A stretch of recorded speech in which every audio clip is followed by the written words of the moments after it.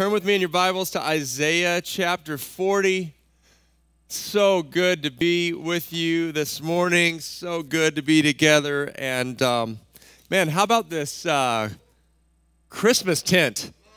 It's like we're in a Hallmark Christmas tree lot or something to worship the Lord together. Isaiah chapter 40 is where we are as we start this new series. But before we do that, you often hear me bragging on the body of Christ in San Diego, the church with a capital C, all the churches coming together.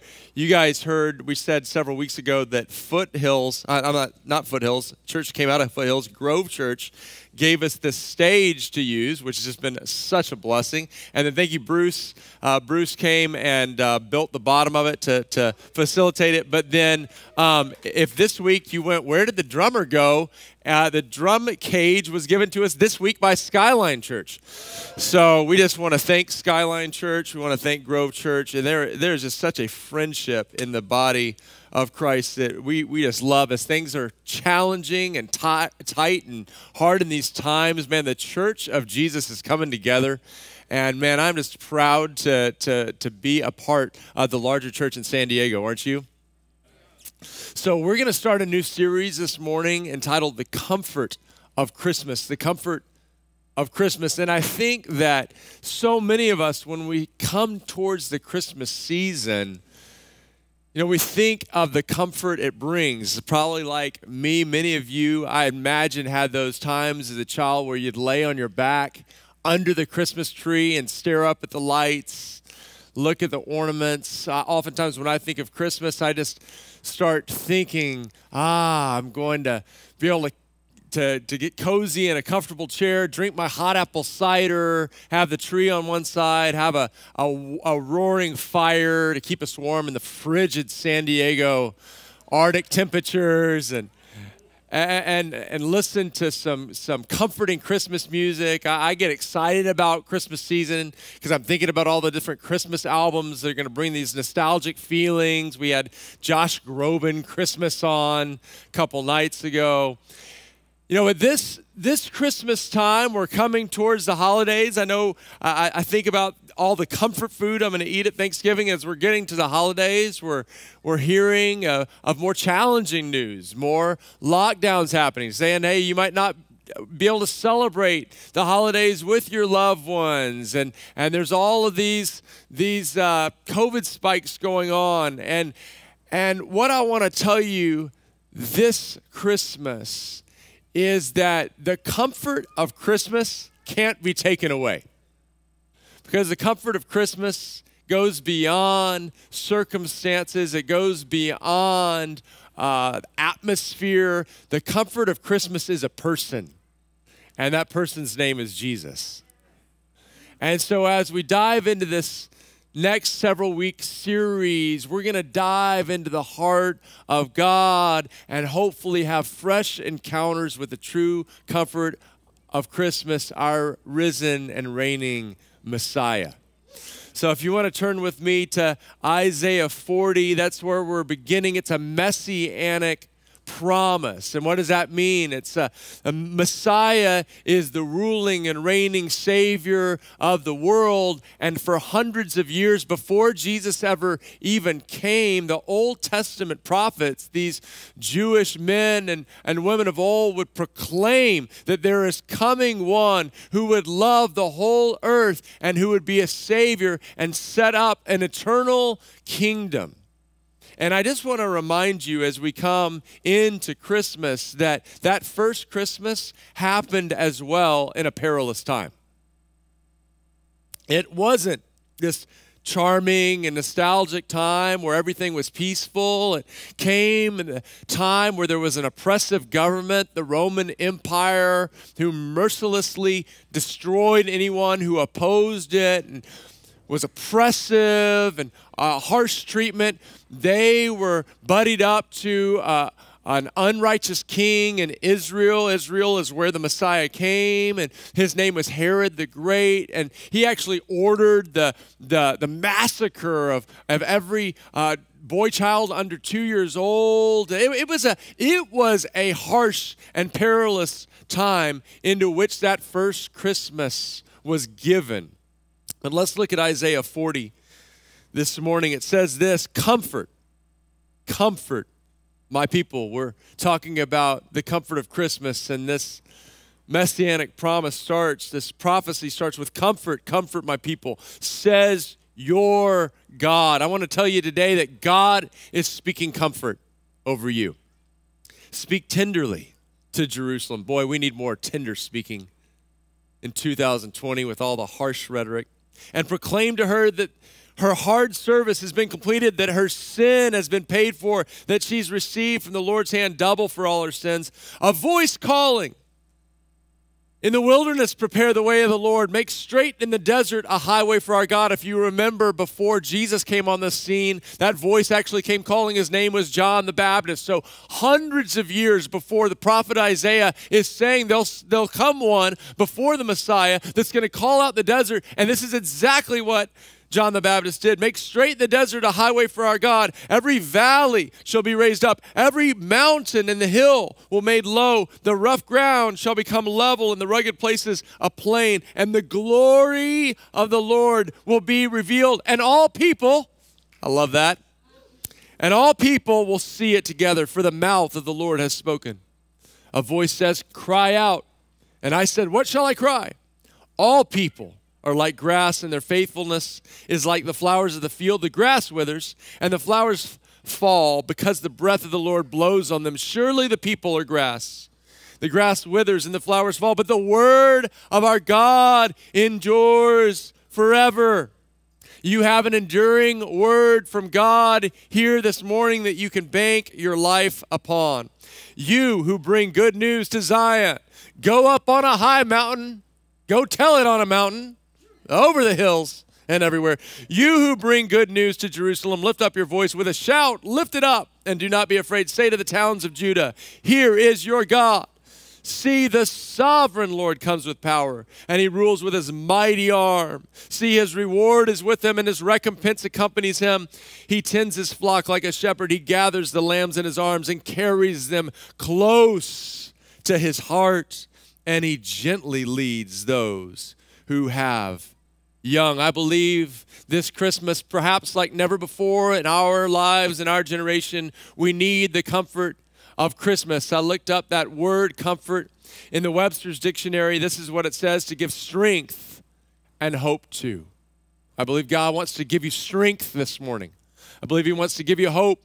It says also to ease the grief or trouble of. I believe God is wanting to ease your grief and your trouble. But then I did a deeper search into that Hebrew word as we begin Isaiah 40 with not just comfort, but says comfort. Comfort, my people. God's wanting to make sure we know what's coming towards us, and it's comfort. And that word in Hebrew is nacham. Nacham. And as you study what that word really means, it means to sigh. Everyone give me a, You know, I haven't heard many people doing that this year in 2020. So often we sigh, or it says to breathe strongly. You know, when's the last time you felt like you could breathe a sigh of relief? I think many of us have felt like we're holding our breath through 2020. You know, we breathe a sigh of relief when we get through a hard time, but it seems like the hard times have kept coming.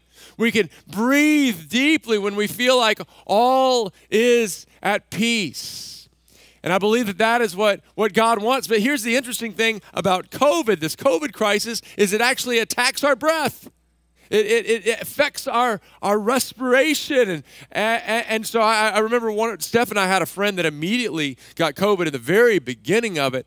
And we were constantly receiving updates on his breathing. And he was one of those that was initially put on a respirator, and we would be sent prayer requests. Pray that his oxygen level gets here. And so we're thinking constantly about breath. And I don't know about you, but, you know, a couple weeks into COVID, and I'm having to make all these decisions with the church, and what are we going to do? And I'm talking to all our different missionaries, and they're experiencing all kinds of different challenges and lockdowns. And I started noticing my chest a little tight. And having a little harder time breathing. And then you start freaking out, do I have COVID? And man, I gave my albuterol inhaler, because I have a little asthma, man, I gave it a run for my money.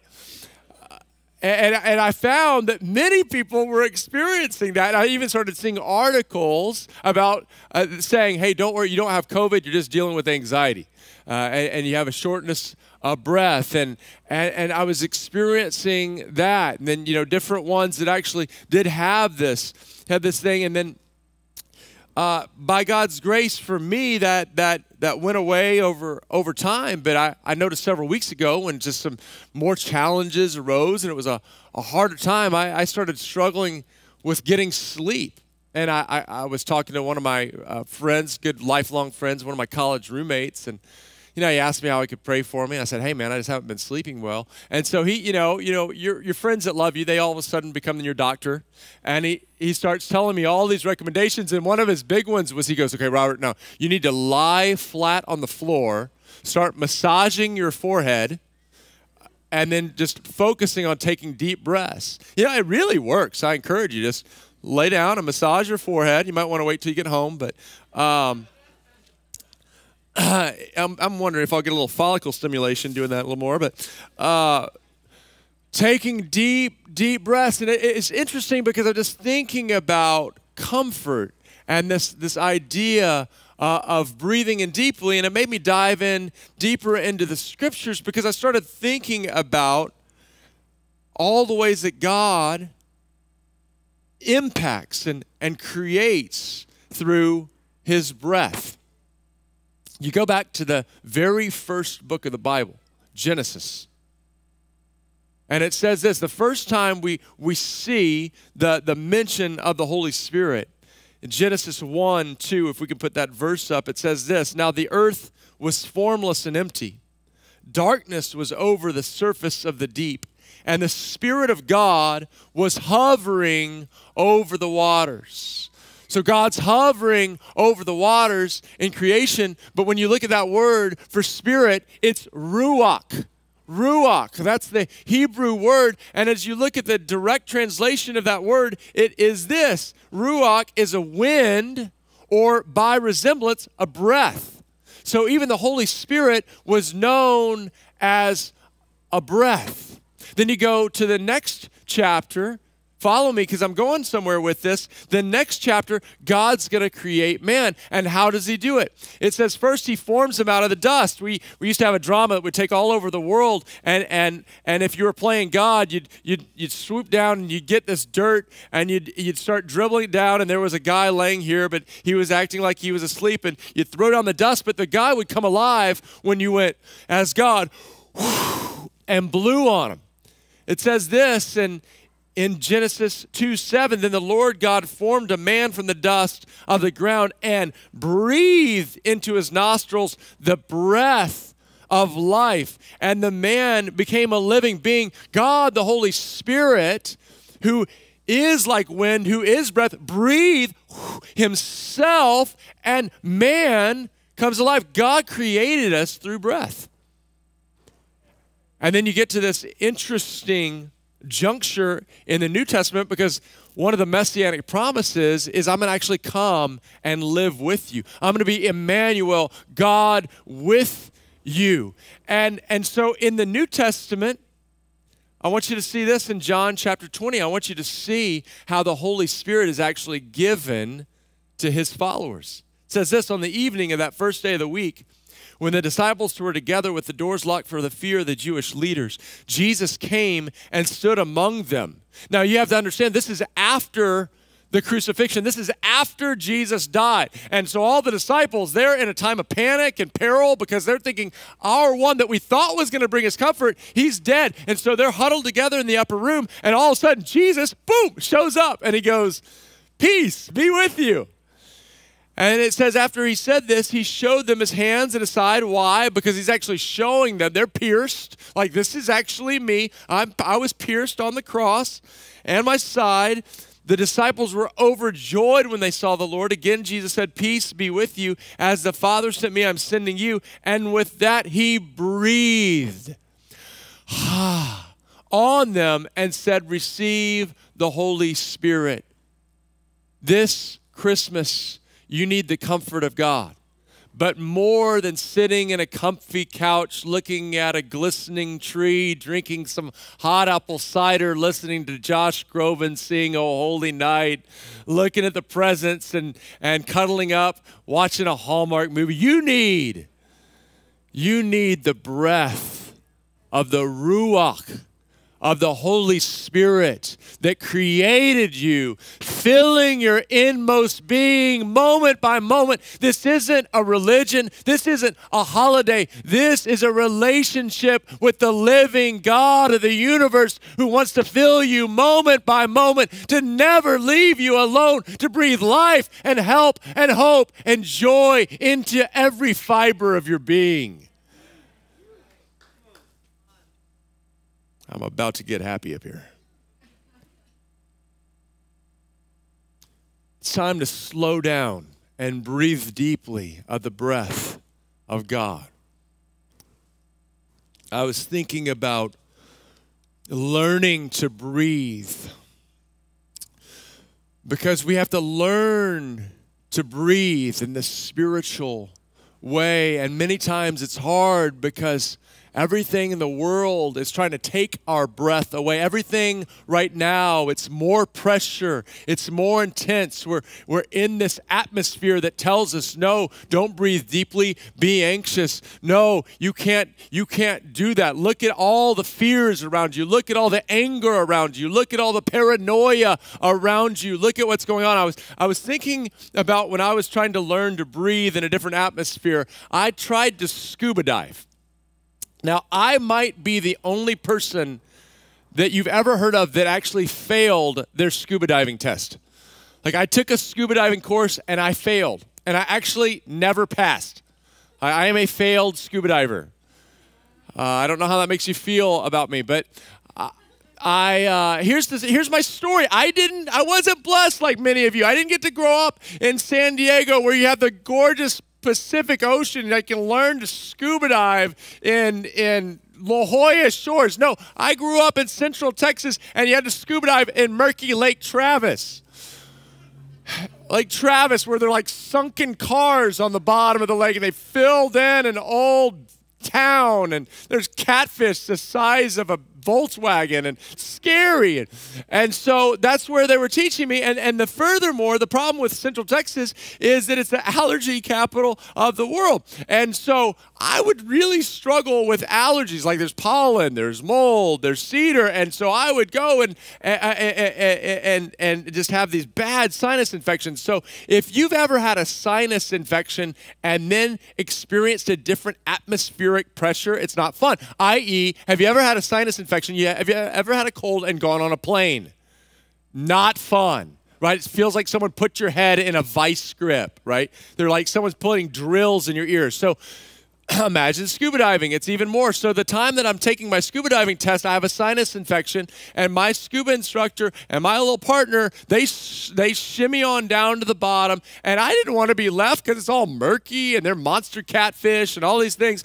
And so I'm trying to get down there, but you know how you adjust your ears, you blow, like if you've ever been in a deep part of a pool, you're like blowing. And so I was blowing so much because my ears were hurting so bad that by the time I got to the bottom, I was hyperventilating. I couldn't catch my breath. And so what happened? At the end, I just shoot back up, and I just thought, you know what? The pain is too great. I don't want to learn to try to scuba dive. And you know, that was a real bummer when we were in Hawaii a couple years ago on our sabbatical, because I just loved being underwater and looking at all the fishies, but I couldn't stay. Like I had to just keep shooting up because I hadn't learned to breathe in that other atmosphere. And I want you to think about this, because sometimes our pain keeps us from learning to spiritually breathe and survive in this harsh atmosphere of the world. And so what do?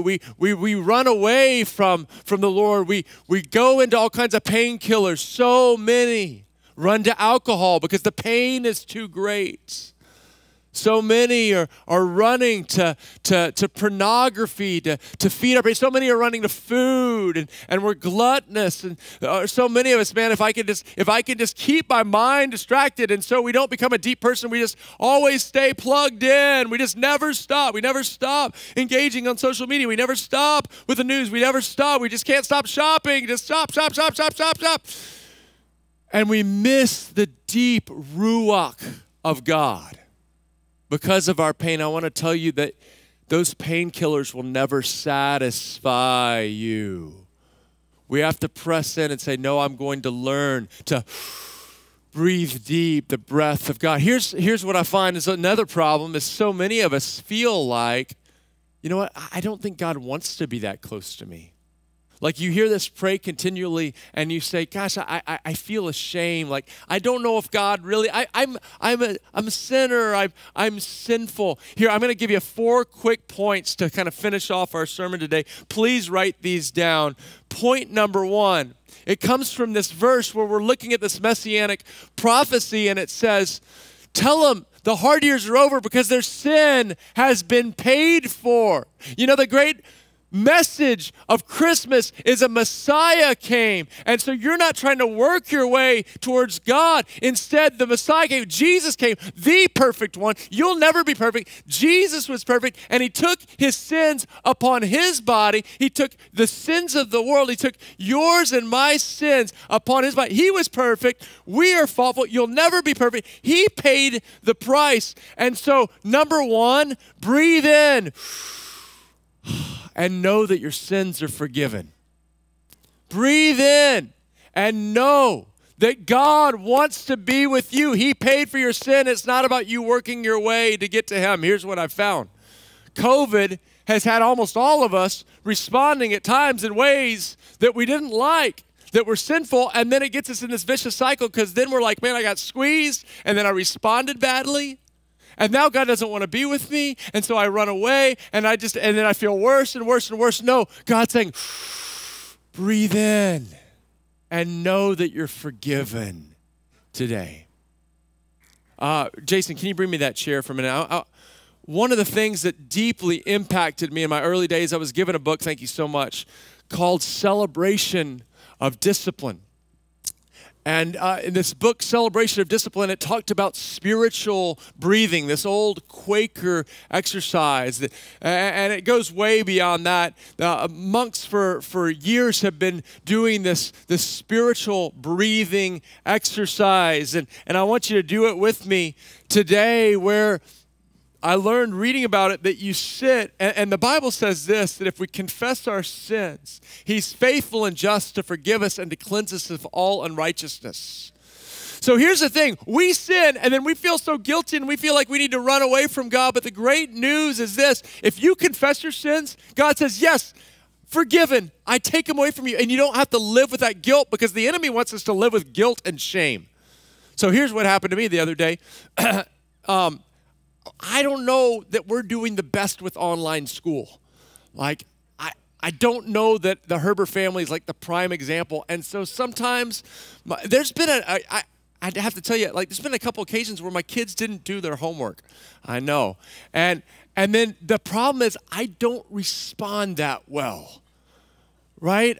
I'm not like the prodigal son's father who's like, that's okay, son, here's a ring for your finger. And a new coat for you. Here, have this Patagonia coat as you didn't do your homework. And let's go walk the land because I have a new inheritance. Enter into this.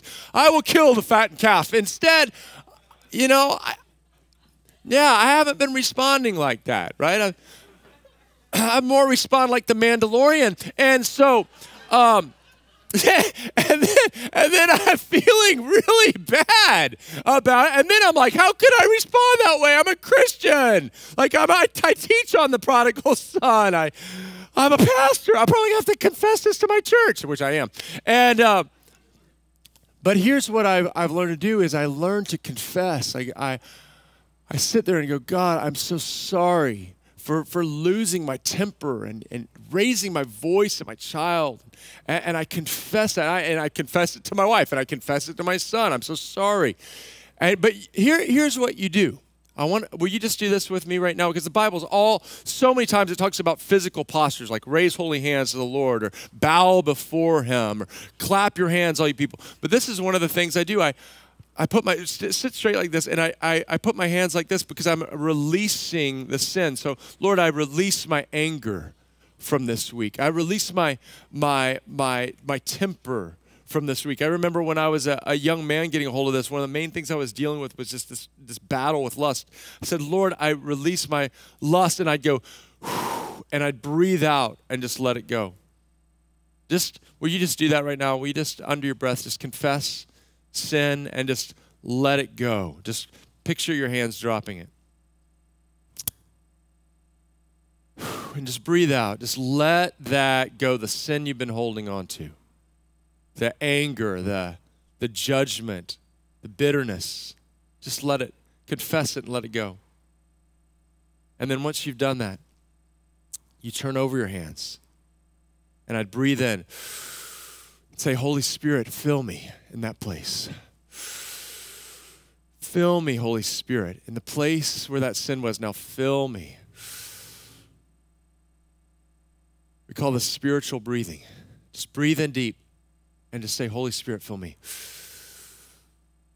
And I remember the first time I was doing that as a young man, it was the first time that I actually felt the tangible presence of God. I'd heard about the presence of God, but I had never felt it. But it's like I felt this warmth. I felt this like electricity just gently coming over me. It actually alarmed me because I didn't know that you could feel something. I mean, it's all over the Bible, but I didn't know that you could actually feel the living God. We need to practice spiritual breathing. Confess your sins. At the end of every day, I try to confess my sins and then just ask the Holy Spirit to fill me in that place. Here you go. Thank you so much. Number 2. We come to this portion that says this: every valley shall be raised up, every mountain and hill made low, the rough ground shall become level, the rugged places a plain, and the glory of the Lord will be revealed, and all people will see it together. We're reminded by this text that there are mountains in our lives. There's these massive obstacles that we look at, and they seem impossible. They're these rough places where the world just isn't as it should be. I mean, we started 2020 and all of a sudden there's a pandemic and we're hearing about people sick, and then it results in economic problems. And so many in this church, you struggled financially, or you've lost jobs, and there's an uncertainty and a concern and a frustration. And then we had the racial pain that brought so much pain. And for some, when I'm talking about not being able to catch your breath, your thoughts immediately went to the George Floyd situation, and all of our hearts were broken by seeing what he went through. But some of you, I mean, there's an acute pain that's still really going on in your heart. And I look at this scripture about Messiah coming, and I see that our physical pain, but our emotional pain and our societal pain, the ways we look at the earth and say, like, that shouldn't be, or that suffering, or that enmity, or that racism towards people, or that evil going on, that all the people that are starving, or all the sickness that's just decimating people. And we look at this passage and we say, but someday Messiah is coming, and he will bring down every high mountain. And he will smooth out every rugged place. And he will lift up those who are broken and hurting. Because the first time he came as a little baby to enter into our suffering. But the second time he comes as a ruling king to make everything right. And so we can breathe in and know that the Lord is working. We can breathe in and understand that King Jesus will make all things new and all things right. And although you might be struggling, we just did a message 2 Sundays ago on suffering. Here's what you know, because Messiah came. When Messiah came, he makes this verse true, and we know that in all things God works for the good of those who love him and are called according to your purposes. What we can do is breathe in and know, Lord, you're working for my good. In the midst of your hard work situation, in the midst of your financial woes in 2020, in the midst of the brokenness of relationship, in the midst of your struggling and your lamenting and your grief and your pain, no, if you are following God, he is working for your good. This is a promise. God is working for your good. He is bringing down the high mountains. He is smoothing out the rough places. Number 3, all people are like grass, and all their faithfulness is like the flowers of the field. The grass withers and the flowers fall because the breath of the Lord blows on them. Surely the people are grass, the grass withers and the flowers fall, but the word of God endures forever. You who bring good news to Zion, go up on a high mountain. You who bring good news to Jerusalem, lift up your voice with a shout. Lift up and do not be afraid. Say to the towns of Judah, here is your God. See, the sovereign Lord comes with power, and he rules with a mighty arm. See, his reward is with him, and his recompense accompanies him. I don't know about you, but it seems to me like the dark is getting darker.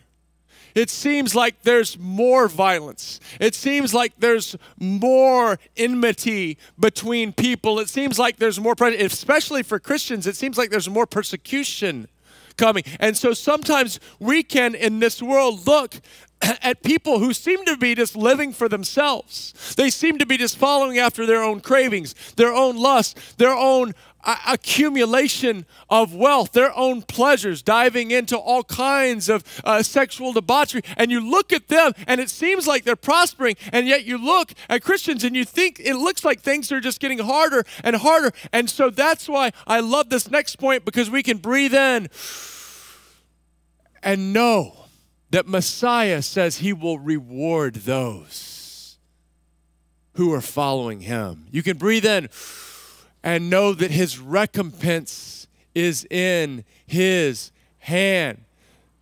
That though it looks for a moment like wickedness is advancing, that though it looks like for a moment that evil is prospering, the Bible says that all people are like grass, that they will wither, their glory like flowers will fade away, but Messiah will reward those who earnestly seek him. There will be a great reward in heaven. Even when you're persecuted, Messiah says, rejoice and be glad, for great is your reward in heaven. I want to tell you the ways that you're suffering for him in 2020. I want to tell you that every time you return critique with love, every time you return harshness with gentleness, every time you reach out to serve someone else instead of hoarding for yourself, every time you're praying for a coworker even though they're harsh with you, every time you stand for Jesus and you shine his light and his love, there is a great reward for you. So you can breathe in and know God sees how you're living, and God will reward you. Oh, it's good news. It's good news. Lastly, I love this. It says he tends his flock like a shepherd. He gathers his lambs in his arms. That's you, by the way. And carries them close to his heart. He gently leads those who have young. One of my greatest God memories, one of my greatest revelations of the God's defending and loving heart for me, it happened when I was an older child. I was playing soccer, and you know, every once in a while you get in a game, in a sporting game, where it gets a little rough, it gets a little out of hand. And there was a ref who wasn't the greatest of guys. And I don't know if you've ever had a moment where you got the breath knocked out of you. Like it actually got knocked out of you, and you can't catch it. It's a very scary experience. And so I was a goalie, and there was a fast break, and so the forward was dribbling the ball, and you know, if I just stay in the goal, I'm not going to be able to block this massive goal, so you have to run towards the ball. And so I run, and I dive sideways and jump, and the guy misses the ball and just kicks me as hard as he can straight across my stomach, straight across my chest, and I'm on the ground trying to gasp for air. I don't know if you've ever experienced that, just totally getting that air knocked out of you. It's actually a scary thing. Like you feel like I'm not gonna make it, and so I'm on the ground and I'm actually curled up, and my whole side of the field is looking. All the parents are yelling, and they're seeing kind of the horrified look in my eyes, and so they're yelling for the ref to stop the game. And this ref is just kind of just a harsh guy, and he's just not doing it. And so the game's just going on, and I'm getting scared because I really can't catch my breath. Now, it happened to be the soccer game where my parents were always at my games, but this one they happened to be out of town, so they asked my grandfather to take me to the game. And for you to understand, my grandfather, think John Wayne. Remember, I grew up in Texas. 6'5", 270. Then he wore massive cowboy boots, so I don't know how tall that made him. And then he wore a massive John Wayne cowboy hat. So imagine John Wayne supersized. That's my grandpa, right? We called him Pop. That's Pop on the side. So the parents are yelling at the ref. The ref's not doing anything. And so Pop, he looks out and sees me on the ground with a horrified look. And so he just runs into the middle of the field, in the middle of the game. And this little ref looks at him and goes, "Get off the field!" And my grandpa, with his massive hand, points at him and goes, "That's my grandson." And the ref goes, "Okay," like this. My grandpa barrels out onto the field and comes down and he goes, "Are you okay, son?" And he bends down and lifts me up and cradle carries me off the field. And I just went, as he carried me off, and later God would reveal to me, "That's my heart for you, son." Because although today I'm telling you to practice breathing in, and I'm telling you to practice confessing your sins, and I'm telling you to let's commune with the Ruach of God, and let's focus moment by moment on that friendship. There are some times where you're just like, I can't move. The breath is knocked out of me. I'm down. I don't think I'm going to make it. And it's at that moment when Shepherd God comes busting into your reality and says, though you can't do anything, I'm coming to swoop you up, son. I'm coming to lift you up, my daughter. And I'm coming to take you as a shepherd, like a little lamb in my arms, and you're going to be okay.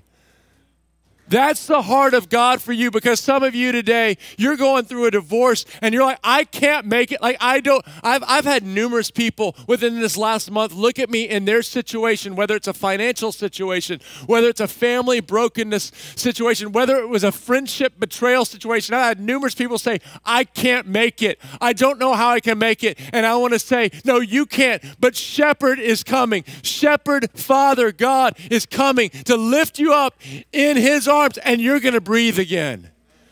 He is the one who meets us in our darkest hour. Just hold on. He is coming to meet you in your time of need. That is who your God is. That is who Messiah is. His name is Jesus, which means the Lord saves you. Let me finish with this.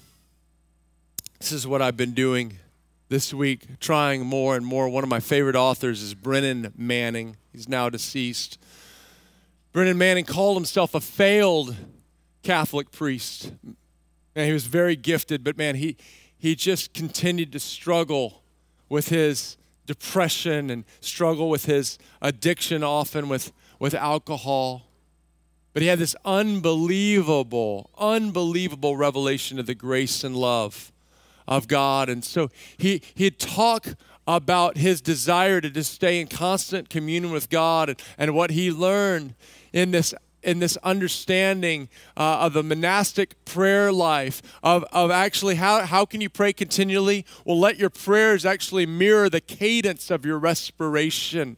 And so he talked about how from ancient times, when people would be learning to pray, that they would learn, the first word out of a child's mouth is daddy. And in Hebrew words, it was Abba. So he would say this. He would say, just as you're going out through the day, as you breathe in, just say, Abba. Just say Abba as you breathe in. It totally matches the cadence of your breath. Abba. And then it'd say, then pray the prayer out of Song of Solomon as you exhale. I belong to you. Abba. I belong to you. Abba. I belong to you. Abba. I belong to you. It's a way that as naturally as it is for you to breathe, moment by moment, you can start praying this central prayer, because more than God wanting to answer some request for some finances or some need you feel or breakthrough, the thing that God wants most from you and the thing that you need most from him is to be right with him moment by moment this Christmas season. Can you just do that with me? Abba, I belong to you. Abba, I belong to you. Abba, I belong to you. Living God wants to meet with you this Christmas. And as you meet with him, you'll find a comfort that transcends all human circumstances. Let's stand up.